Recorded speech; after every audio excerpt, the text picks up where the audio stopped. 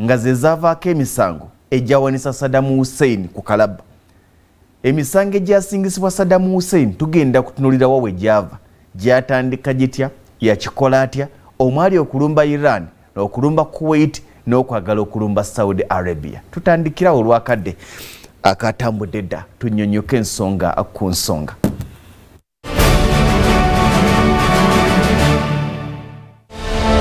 Awo wenyini wenjagala tandika olunaku olwaliro, nja kusaba buli omu gyali yandibadde akkalira kubanga emboozi ya leero egenda kulaga Saddam Hussein omutuufu yali ani.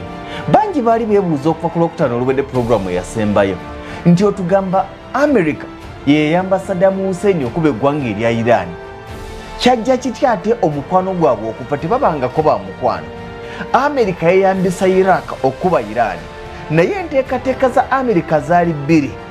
Enteekateeka eyasooka yali ya Iraq amukubire Iran kubanga America yatayagala Iran. Enteekateeka ey'okubiri yali yakuwa Iraq ne Saddam Hussein nga y'omuntu omwaganya bakole buli kye baagala, omwali n'okweyambisa ebyokulwanyisa eby'obutwa nga America eraba era ng'ekuŋŋaanya obujulizi. Y'ensonga lwaki mu kuvunaana n'okusingisa emisango Saddam Hussein baamusingisa emisango omwali gy'okweyambisa omukka ogw'obutwa ate nga kituufu yagweyambisa, naye nga America yamuwa omwaganya kubanga ebyokulwanyisa eby'obutwa bye yeeyambisa okutta abantu mu ggwanga erya Iran n'okutta abakaadi mu bukiikakkono bw'eggwanga erya Iraq. Ebyokulwanyisa bino n'ebirungo ebyakozesebwanga yabijjanga mu West Germany. Mu kaseera ke kamu America kwe kumuggyako envumbe yali emuteereddwako US obulagana ng'akkirizibwa okuyingiza ebyamaguzi okuva mu mawanga ag'enjawulo, ne kimuyamba okuweesa ebyokulwanyisa nga bw'ayagala omuli n'ebyannamuzisa. America egenda okutuuka okumugulako emisango ng'emanyi bulungi nti yagikola ate nga netalina we yeegaanira.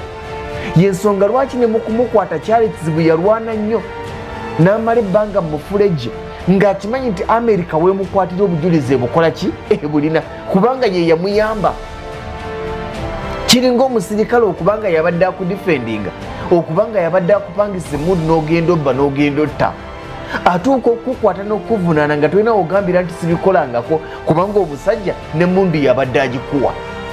Kyova olaba nti mu misango egyamusingisibwa mwalimu n'emisango egy'okutta abakaadi, mwalimu emisango egy'okutta abayiraani, ate nga America yennyini yakimanyako. Obulumbaganyi Iraq bwe yakola ku Iran, America yabugivunaana, naye nga America ye yawanga Iraq satellite photos eziraga abajaasi ba Iran wawe bali. Kacyawo y'ensonga gye tugenda okutunuulira. America ekirala kye yakola okwanguyiriza ku Iraq olutalo luno, gavumenti ya America yajja Iraq ku lukalala lw'amawanga agavujirira ebikolwa eby'obutujju nga bagamba nti tugyetegereza eimprovinze mu likodi zaayo ez'obukulembeze n'okwegobako obubinja obw'omutawaana omulino bw'abatujju. Naye jjukira mu kaseera ke kamu nga gavumenti ya America emaze okwogera kino, eyali amyuka minisita wa defense mu kaseera ko bamuyitanga Noel Cook yagamba nti tewali atakimanyi era watali kubuusabuusa eggwanga erya Iraq likyagenda maaso n'okuvujjirira ebikolwa eby'obutujju. Era gavumenti ejja Iraq ku lukalala olw'amawanga gavujjirira obutujju. Eno amyuka minisita wa defense agamba nti Iraq tugimanyi ekyavujjirira ebikolwa eby'obutujju. Wabula kino baakikola okujanguyiza okuwangula olutalo n'eggwanga erya Iran. Naye nja kwebuuza, njagala otunulire wantu wano, America wonna yali ekuŋŋaanya bujulizi bwayo lwaki? Bw'otunulira wakati w'omwaka 18 n'omwaka 1888, emyaka egy'olutalo gy'emyaka 8 nga Iraq ekuba Iran, ebyokulwanyisa ebyakozesebwa nga temwalimu bya mu America. Ebitundu 9 ku buli 11 ku byokulwanyisa ebyakozesebwanga byali by'aba Soviet Union, byali bya Bufalansa, byali bya China. America ekimu ku bye yakolanga yaweerezanga oluusi ssente enkalu. Saddam Hussein ng'ategedde nti olutalo lukambwe yatuukirira gavumenti z'amawanga aga Buwarabu n'abagamba nti neetaaga obuyambi bwamwe mu ssente enkalu ne political support okulaba ng'olutalo luno lwa Iran tuluwangula, kubanga yali amaze okubamatiza nti omusajja wa Iran akyali radiko nnyo, tannatambula na mulembe guno oguliko, ate gano amawanga mangi agabuwarabu okwali Kuwait, Qatar naki gaali gatandise okukyuka nga gagenda n'omulembe. Kati abagamba nti tumukube abashiya abali ku sayidi eri baleme kusikiriza ne bana abali wano, kubanga Saddam yatya ng'abashiya bamaze okuwamba mu ggwanga erya Iran.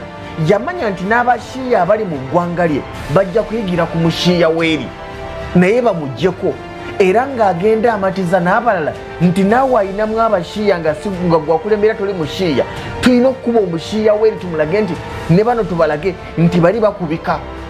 Kati kwe kumuwa obuyambi, omwali obw'ebyokulwanyisa, omwali obwa ssente enkalu n'ebintu ebirala bye bamuyambanga, omuli n'okumuyamba okuyisanga ebyokulwanyisa ewaabwe nebituuka mu Iraka n'akuba Irani. Newankubadde ng'akakiiko ak'ekibiina ky'amawanga amagatte akayiwenza kiyite kansa akakola ku butebenkevu kajjanga kagamba nti bannange byonna bye mulwana bya butaliimu musizinge faya, bw'aba nga waliwo ekyetaaga okukolebwa tukikole, naye ekyokukubagana n'abantu okufa tekigenda kuyamba. Olutalo lwatambula ebbanga lya myaka 8, lwatuuka ennaku z'omwezi okwalinga okusiriikiriza zaali ennaku z'omwezi 2, omwezi gwali gwa 8 omwaka 1988, naye okuzzaako emabega emyezi nga5 n'ennaku nga 3 ng'ennaku z'omwezi 16 omwezi gwali gwa 3 omwaka 1988 tawuni y'abakaadi emanyiddwa nga Haraja, abamu bagiyita Harabja naye bbi tebajatula bagiyita Haraja. Saddam Hussein n'abajaasi be baagirumba nga tebasaasidde bantu balimu, ne babawandagazaamu omukka ogw'obutwa okwali mustard gas ne nav agents, era abantu omugatte 50,000 be baafa. Kijjukirwa abantu abali mu mutwalo baagongobala, era obulumbaganyi obukyakoleddwa ne buleka nga abantu bagongobadde emyaka n'emyaka bulinga bwa mirundi 2. Obw'omu okubusinga okumanyibwa bwe bulumbaganyi Amerika bwe yakola ku Japan bwe yakuba Nagasaki ne Hiroshima. Baamala emyaka egisoba mu 10 ng'abantu bonna abazaalibwa babeerako obulemu. Bamuzaala omwana ng'omumwa teguliiko, ne bamuzaala ng'ennyindo teriiko, ne bamuzaala ng'amagulu tegaliiko, ne bamuzaala ng'ebyenda biri wabweru, ne bamuzaala nga talina bufukiro, naye nga byonna byava ku bulumbaganyi obwakolebwa. Kaakati n'abasajja kye baakola nga 16 Maachi 1988 lwe baalumba tawuni ya Haraja ey'abakaadi ne babawandagazaamu omukka ogw'obutwa, baaleka 50,000 nga babasa, ne baleka omutwalo n'omusobyo nga bagongobadde. Kino kitegeeza ki? Amerika yali emaze okuŋŋaanya obujulizi bwayo nti otta n'abantu. Guno gwenjogeddeko ogwanga 16 Maachi 1988 gwe gumu ku misango egyamusingisibwa egyamuwanisa kalabba, walumba abakaadi n'obatta ng'okwesa omukka ogw'obutwa. Kyali kizibu okwewakana kubanga omusajja yali awaayo obujulizi, oba yali asiikudde embeera yonna, yali alina obujulizi bwonna ku ye obwali bukoleddwa. Naye olutalo olw'ebbanga ery'emyaka 8 okusinziira ku Encyclopedia Britannica eraga nti omuwendo gw'abaafiira mu lutalo luno gubalirira okuba nga guli mu kakadde obukubisaamu emirundi 2, wabula nti eggwanga erya Iran lye lyasinga okufiirwa. Kyokka newankubadde ng'abantu baafa, ku sayidi zombi oyinza okugamba nti ebyabalwanya tebaabigobolola. Iraq egenda okulumba Iran ng'ekimu ku bintu byetunuulidde kwe kuwamba enfo y'amafuta eya Iran ey'e Khuzestan ne Basra. Iraq erumba Iran ng'eyagala kweza Basra ne Khuzestan. Kati Iran bwegiremerera oba bweremererwa okuwamba ebitundu bino bye yali eruubiridde, buuza yakola ki? Saddam Hussein yasindika ennyonyi ze n'abajaasi 715 ne balumba Basra ne Khuzestan ne bagikuba ne bagisaanyawo, nga kyetaagisa eggwanga erya Iran wakati w'obukadde bwa $10 n'obukadde bwa $10 n'obukadde 50 okuzzaawo ebintu Iraq bye yali asaanyizaawo. Kitegeeza nti yali alesedde buddene ku ggwanga erya Iran financially. Kyokka naye kennyini yakola oba kineme tukifiirwe. Bye bino byosanga omukazi mudya n'amanya nti bbaawe alinayo omukazi omulala naga nti tekikyampa na budde n'akwata mujolo n'abukekejjulako ebusoga eyo baabikolanga nnyo emabega eyo n'abukekejjulako kati ekino kyekikuzunza kankisaleko nkifiirwe n'oli akifiirwe. Era waliwo gwe bakwanaga nti nange abadde takyampa budde ngaligaga nti okisuza wange naye ate kikifunamu kati kankisaleko ffenna tukifiirwe. Kati n'omusajja Saddam Hussein bw'alema okuwamba Kuzestan ne Basra yagikuba n'agisaanyaawo n'aleka nga n'omu Iran kimwetaagisa sente nnyingi okubizaawo. Wabula Iran olw'okuba nti mu bukiikakkono bw'eggwanga erya Iraq waliyo bakaadi abatakkiririza mu gavumenti ya Saddam Hussein baawanga Iran omwaganya okuyingira n'ekuba Iraq. Era ng'olutalo luwedde waliwo ettundutundu Iran lye yeegaziyaakoko n'eyongera okuwamba. Olutalo lwonna okutambula myaka gy'ekinaana 1980, 81, 82 paka 88 nga 2 August. Saddam Hussein yeewola obuwumbi n'obuwumbi bwa dola za Amerika okusobola okuvujjirira olutalo luno ng'azeewola mu mawanga g'abasiraamu n'amawanga amalala. Byonna nga biwedde, Iraq kye yali esinga okutunuulira jjukira nti kyajjawo nga Khomeini eyali akkiririza ennyo mu bashiya era ng'atambulira ku nkola yaabwe yali amaze okuwamba obuyinza mu ggwanga erya Iran. Kati ng'akimanyi nti Khomeini jjukira yali yamulozaako, nakigamba Friday ewedde, yali yamulozaako nti yaliko mu ggwanga lye mwennyini mu Iraq ng'ali mu kitundu kye ky'abakaadi n'atandika okubakunga okubeera naddiko bajjeko Saddam. Kati ngaga nti olaba wakikola ng'oli muyeekera kubanga ono Khomeini okuddayo Iran okufuuka president yaddayo buzzi kuwamba naye baali bamugobayo dda n'awaŋŋangukira mu ggwanga erya Iraq. Bw'awaŋŋangukira mu ggwanga erya Iraq ate naye ajja akolerayo amanyanga agamba nti noono yennyini Saddam Hussein naye tulina okumuwamba aveeko kubanga tatambulira ku nkola zaffe, atambulira ku nkola z'abazungu. Kati jjukira amugoba amugamba fuluma eggwanga addukira mu Bufalansa.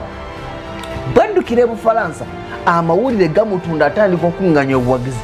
Yagenda okudda mu ggwanga erya Iran ng'awamba buwambi. Kati Saddam awulira nti akasajja ke nagoba mu ggwanga lyange ate kaawambye ku muliraano. N'amanya nti kagenda kuleeta obuzibu, kajja kuduumira bakole ki oboolyawo nange bannumbe. Olutalo nga luwedde, Saddam Hussein teyafiirwa bantu bokka, teyafiirwa nsimbi, wabula kyali kimwetaagisa okuddamu ate okunoonya ssente okuzzaawo ebintu ebyali byonoonese, omwali ebizimbe, omwali enguudo n'ebirala. Era akaseera katuuka ngali desperate yeetaaga ssente, si za lutalo naye za kuzzaawo ebyo ebyonoonese. Njagala okutwalako katini nnyo Saddam Hussein ng'ategedde nti ekimu ku bimukubiza be bakaadi abaali mu bukiikakkono. Saddam Hussein yateekateeka kye baatuma an anfal campaign. An anfal campaign yali yakutta buli mukaadi n'abo bonna abali mu kitundu ekirimu abakaadi mu bukiikakkono obwa Iraq. Era Saddam Hussein yatuma musajja we Ali Hassan al-Majid n'amugamba nti saagala mulamu.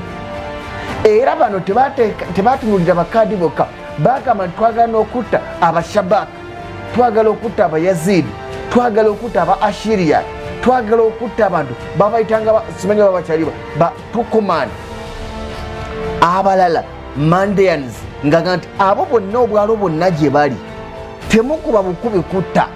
Eno saagala nti mundeetere ntukutte bwe bati, nedda, njagala mumbuulire nti tusse bwe bati, njagala mumbuulire nti ekyalo bwe kiti ekibadde kiwangaaliramu abashabaka tukisaanyizaawo, ekyalo bwe kiti ekibadde kiwangaaliramu abayazidi tukisaanyizaawo. Era abasajja emishoni gye bagenderako, ebyalo byonna ebyalimu abasajja bano baabikuba ne babireka nga babisaanyizaawo ku orders eza Saddam Hussein. Naye nga aduumira musajja we Ali Hassan al-Majid ye yakulemberamu enteekateeka zonna, naga nti kyenjagala kwe kubanga tulumba okusaanyawo. Okusinsira ku bibiina ebitakamanira eddembe ly'obuntu bigamba nti Saddam Hussein obulumbaganyi bwe yakola ku bakaadi yatta abantu abali wakati w'emitwalo 5 n'emitwalo 10 wabula ate bo abakaadi bagamba omuwendo ebibiina bya human rights gwe byawaayo gwali mutono bo bagamba nti baafiirwa abantu abali mu mitwalo 18 mu 12 nga battibwa Saddam Hussein. Bangi babadde beebuuza kubanga mu kutandika nagambye nti egimu ku misango egyamusingisibwa mwalimu okulumba Iran n'agikuba n'okulumba Iraq n'agikuba. Kuwait Saddam Hussein obadde okimanyi nti Saddam yalumbako Kuwait n'agiwamba. Kuwait lyolaba eggwanga nagamba nti erikyali ggwanga naye ekyamukubya Kuwait kwali Kuwait gaana musasulira bbanja lyajja mu lutalo nkugamba okunsasulira ku bbanja ogaana. Kale nompola buwozi nti sizina ez'okuwola kale twongeze amafuta nange nsobole okufuna akasente akasasula ebbanja nti nedda agange nkyagatunda ku layisi naga nti ngenda kukuba. Ne balowooza asaaga Saddam Hussein n'alumba Kuwait n'agisesebbula era gye gimu ku misango. Kati bino byonna byowulira kano wendi awo mu kitundu kino kyendimu olwaliro gy'emisango gye baasimbuliza ne basingisa Saddam Hussein atuuka okuwanikibwa ku kalaba. Njagala kusooka kujjukiza gwe omuzadde Hillview Primary School Matanga ly'essomero ery'omulembe bw'obeera ng'ogamba nti omwana wange mututtewa omwana gy'ogenda omumutwala ofune emirembe nga tolina kwebuuza nti kaakati omwana yalidde atya, kaakati omwana yanywedde atya, kaakati omwana yasuza atya, omwana wange atera okulwala bati baramuyisa bulungi. Nedda, genda ku Hillview Primary School Matanga bagamba omwana wa taata yaŋŋambye nti ndeeta abaana bange abaana be gye basomera ye Hillview Primary School Matanga. Lisangibwa Matanga awo ku luguudo oluva e Kampala okudda e Masaka. Bw'obanga ova mu kibuga Masaka ziri kilomita nga 4 okutuuka e Matanga. Kasita otuuka e Matanga abatamanyi Matanga ng'omanye Butende ye Matanga. Butende ali ku kkono, Matanga ali ku ddyo. Awo wenyini kasita otuukawo ne bw'olaba wa boda oba muntu asalaku nga nti bandagiridde Hillview Primary School wane Matanga bakiga nti liri wali kubanga liri ku lusozi lyeyolese bulungi. Abaana basoma bulungi, balabirirwa bulungi, basuzibwa bulungi, abasomesa batendeke. Management ya Hillview Primary School Matanga yeye yalagirwa abasomesa bakugu, abasawo bakugu, bametroni bakugu. Omwana agenda okuba mu P5 P6 ng'omwana alina omulimu gw'asobola okukola, ng'asobola okwekolera cakes, ng'asobola okusika chapati, ng'asobola okulima abimanyi, ate ng'omwana aluŋŋamiziddwa bulungi. Tebasosola ddiini. Omwana bw'aba mu Katuliki omutwalayo, bw'aba myaka gya kalimwezi agenda okubenga gati taata kati nange enkyembera. Bw'aba wa mugigi ng'agusomedde ku ssomero n'abasiraamu bwe batyo. Omwana bwe babanga bali mu kisiibo babateekerateekera bulungi, daaku ne bagiteekateeka, futaali ne bamuteekateeka. Ku Hillview Primary School Matanga woba otwala omwana togenda na baafu, togenda na mufaliso, togenda na kidomola, togenda na bino simanya bikopo masuwani, tobitwala. Genda bugenzi ku Hillview Primary School Matanga bajja kubanga omwana wo bamugunjula bulungi, bamulabirira bulungi, bamuwembejja bulungi. Ssomero ddungi, security gulugulu, omwana ayiga okuwuga swimming pool malidadi, buli kimu. Kuba ku ssimu eya 0752 64 74 22 0752 64 74 22 ye Hillview Primary School Matanga gy'oba otwala omwana wo. Tugenza okumaliriza okulumba obutundu obwalimu abakaadi alyoka atta abantu abali wakati w'emitwalo 5 n'emitwalo 10 wadde nga abakaadi bagamba nti yatta 18 mu 12. Bw'aveeyo asaba Kuwait emusasulire ku bbanja. Kuwait emugamba nti nze enteekateeka z'ebbanja lyo siziriiko nange nnyina ebizibu byange. Kiki ekyaddako? Kasite kati nnyo tutandikirawo.